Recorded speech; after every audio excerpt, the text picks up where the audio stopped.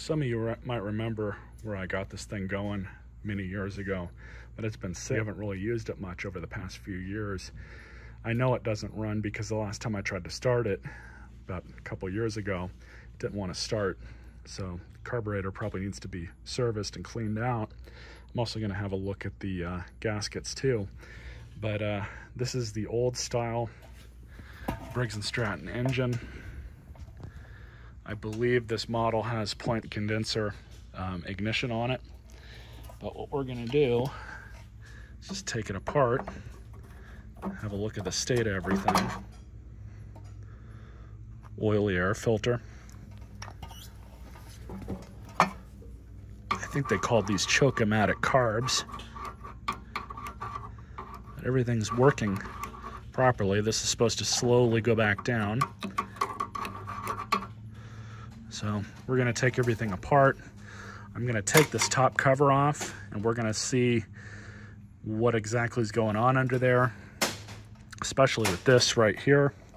I don't even know if this is still hooked up or not, so we need to inspect that. So there's a couple Phillips head screws. There's one here, one on the back here, and then I believe there is one more up here somewhere.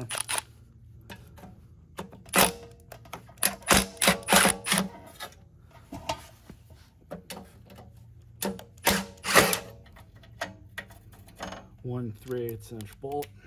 I believe that's a 5/16. Yep. There we go. This is indeed not working at all. So the starter ratchet don't even turn anymore. Now I could do it the cheap way and just put some oil through the top here, but because this thing's been sitting so long, we're better off just removing it. So that's what I'm gonna do right now.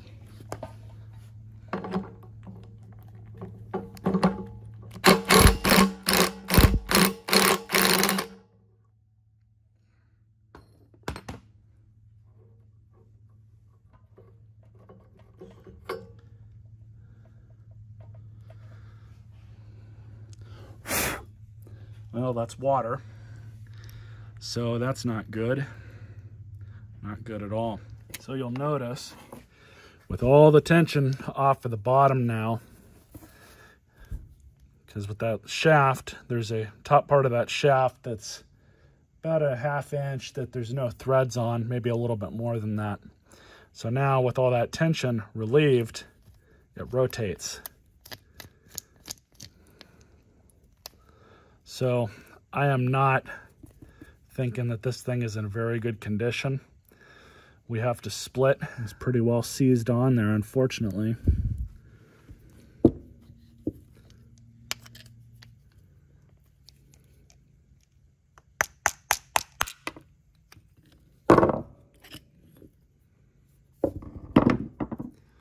Yeah. It's definitely water and corrosion that got in here. It smells like stale water.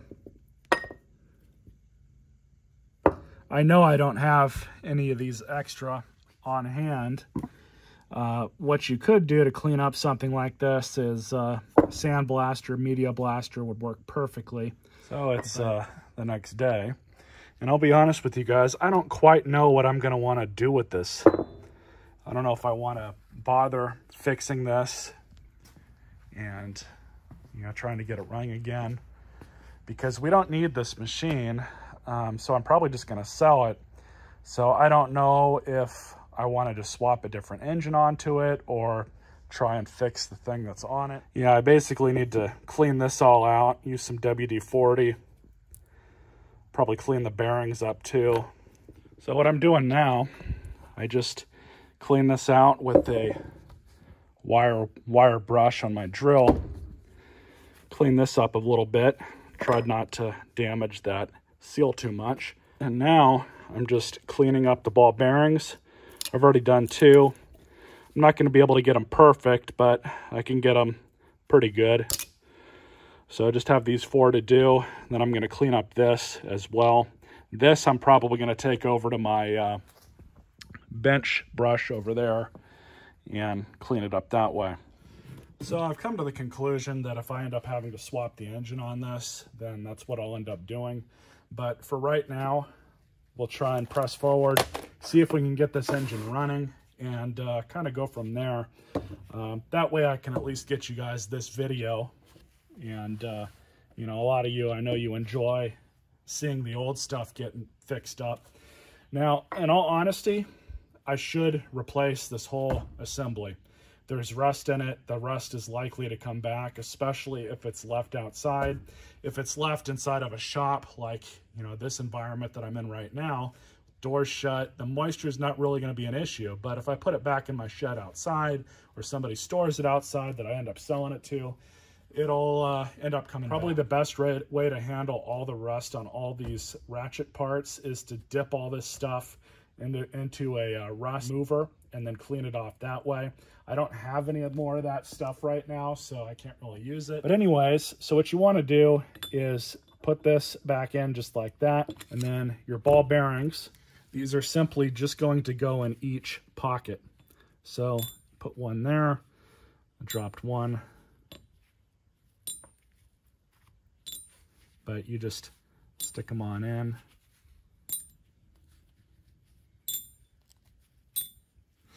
Just like that. Stupid simple. Doesn't really require much. And then grab your deal here. I didn't really take the rust off. I'm going to go clean that off. Now again, proper way to get rid of this rust would be to dip it and then clean it off. But that's about as good as I can get it with my brass wheel brush on my bench grinder. So we're just going to shove this back on. Just like that. So now you'll see, rotates just fine. This has 30 weight oil in it. So we're just gonna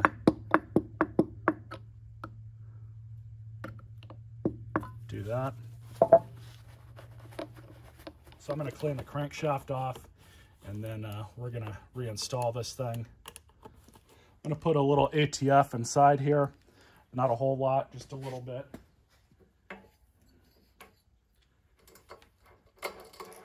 Oh yeah, much better. That's how it should turn. Now we're just gonna whip it back on.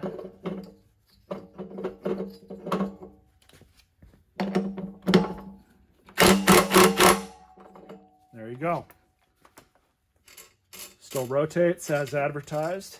We have a 1/2 inch bolt, then a 3/8 inch bolt. So basically we just have to remove that, remove the spring from the governor arm. That's no big deal. And then once we can angle the tank off a little bit, we can remove this linkage wire right here. And that's just, you have to just rock the tank back a little bit. So I'm gonna take this thing off, then we'll go to the workbench and pull the carburetor off, see what kind of condition the diaphragm inside's in.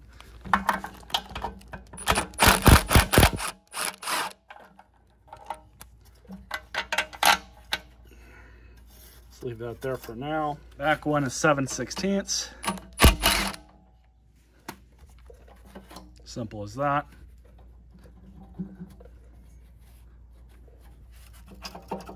Let's see everything. I think what I'm going to do is just remove the whole arm itself. I don't want to risk damaging that spring. 5/16.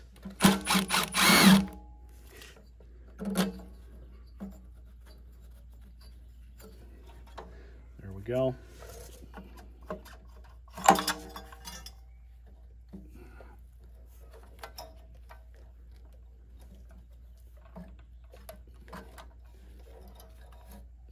Leave it all there. Meet you guys at the workbench. These carburetors are relatively easy to remove, but unfortunately we might come across an issue with that gasket. So we're just going to pull all these screws out. Now we also have another one right underneath here. So we'll pull the PCV hose off. And we can get to this one relatively easily. All All right, so that's all 5 of the perimeter screws out. So this might be a pain.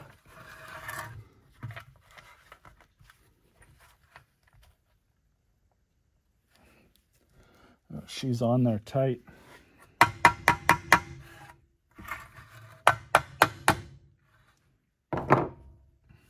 And you'll see a little plunger that's in there. Surprisingly, the inside of this carburetor is in really good condition. So I don't really want to mess with it too much. I want to at least see if we can get this running or not.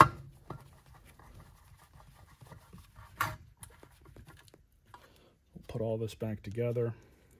Now, I think what I did when I put this machine away was I had drained all the gas out of the tank. The inside of this tank is really clean, so I think we're okay.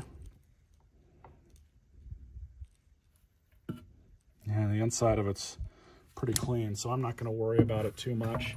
We'll put these screws back in, put the PCV back on.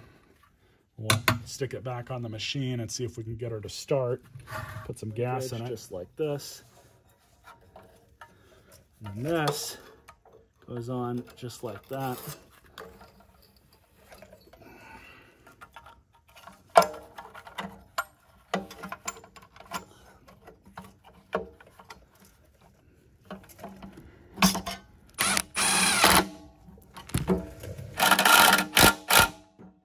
I'm going to put the governor arm back on. Perfect. Free travel.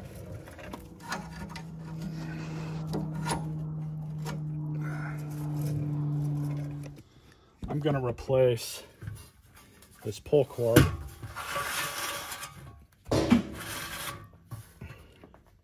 And just like that, I'm going to get a pair of vice grips.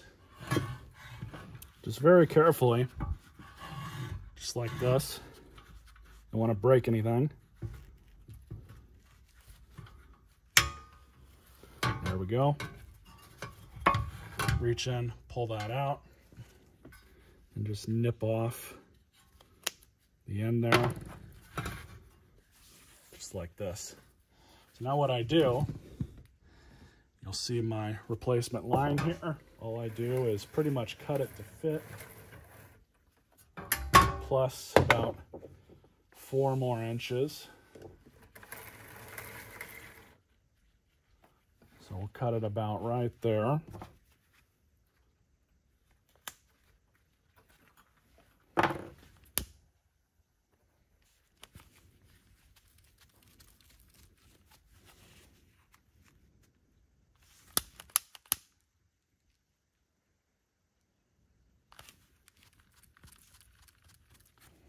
Just like that.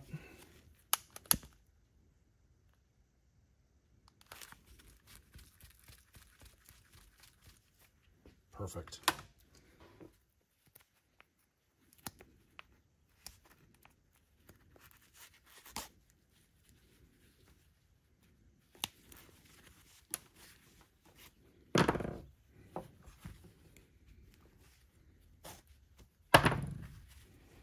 Then we're just going to put a small knot.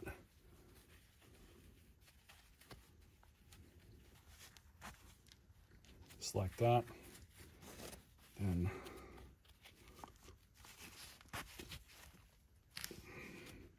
pull it in as much as possible. Looks like I'm gonna have to use the hammer treatment.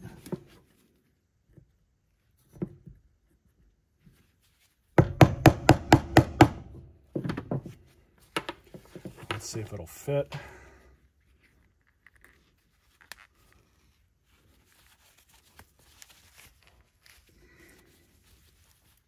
Little bit of a bow out, but now what I am worried about, this pull cord might be a little bit thicker than this, so we might have an issue with it taking all of it, but we'll see. And all you do is just feed your line in. There you go, nice point.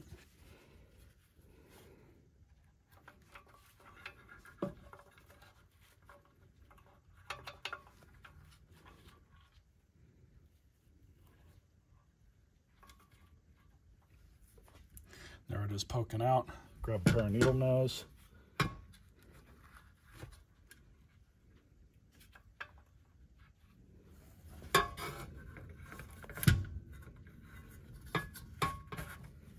Perfect. So same deal. Going to get the knot as close to the end as possible.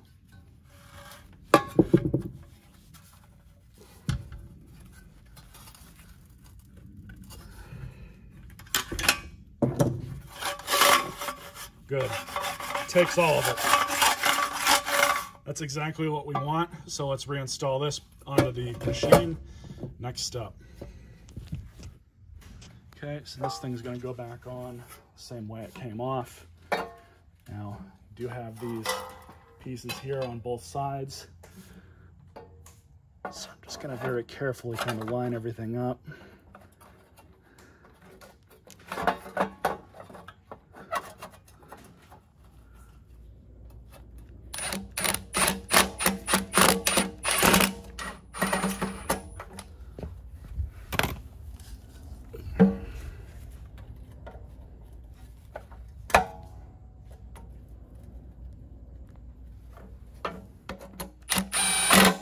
Have to reset this to where it was, which I believe was here.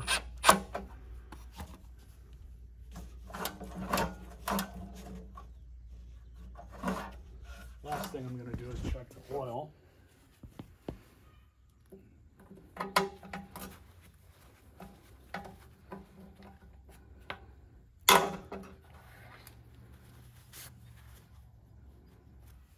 Thread end to check.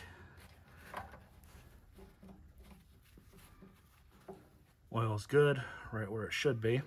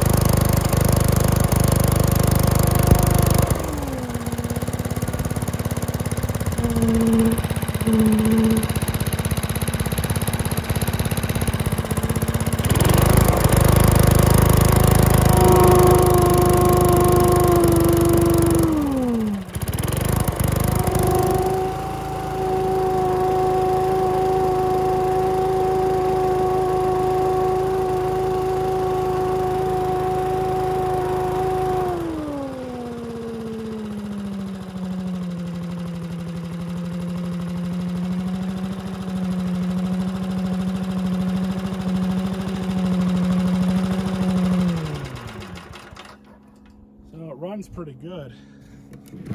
Can't really beat these old Briggs when they work right. They're stupid reliable when they're taken care of. I don't know how old this machine is, but I would guess early 80s. 1985. So she's pretty old. So now what I'm gonna do is put that bag on the back. I don't quite know how I'm going to clean that thing out, but definitely needs it. Hope you guys enjoyed this video. Stay tuned for more.